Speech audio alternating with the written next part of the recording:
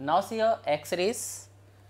See here wavelength range for X-rays are 1 nanometer to 10 raised to power minus 3 nanometer, and frequency range is 10 raised to power 16 hertz to 3 into 10 raised to power 21 hertz.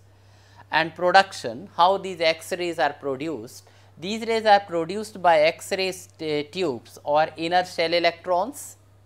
And now application, these rays has got very important applications.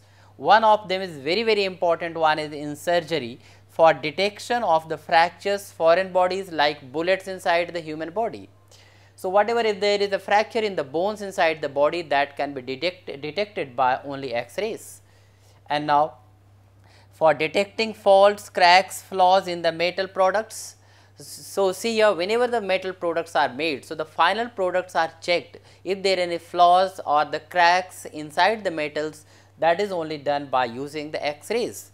And X-rays are also used for the studying the structure of crystals and etc. So, there are many more applications beside these three, but these three are the main applications which I have taken here.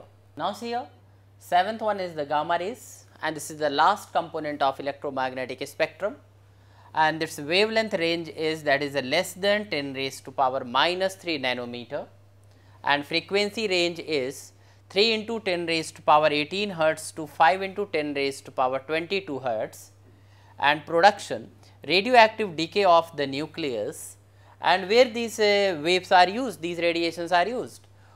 First one is in the treatment of the cancer and tumor, that is why the for this thing is here tumor in the brain, and not to preserve the food for the long time and to produce nuclear reactions. So, these are the fields where this one gamma rays are used.